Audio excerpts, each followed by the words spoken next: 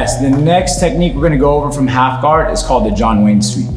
And I learned this sweep and the meaning behind it because when we were sweeping, right, like John Wayne in the old Western movies were tumbling around, right, like two cowboys like fighting outside the OK Corral, okay? So from here, starting inside the half guard, okay, I'm cross posting, but Brendan does a good job of clearing it, right? Maybe he pushes past and he gets chest to chest, okay?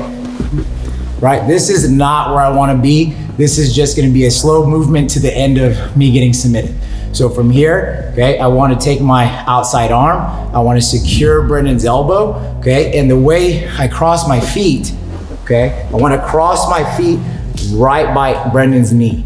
Okay, once I have this position, I clamp my knees together, I control his post, and I just try to lift my hip and I turn over. And the reason this works, he no longer has the right side to post with, and I can push up into this top position, okay? Also what could happen, right, you could force them to post, right? So sometimes I get here, I lock, I turn, post, and as they're pushing back, I dive my arm back underneath, right? And then I have my underhook where I can shove, right, and work all my underhook series also.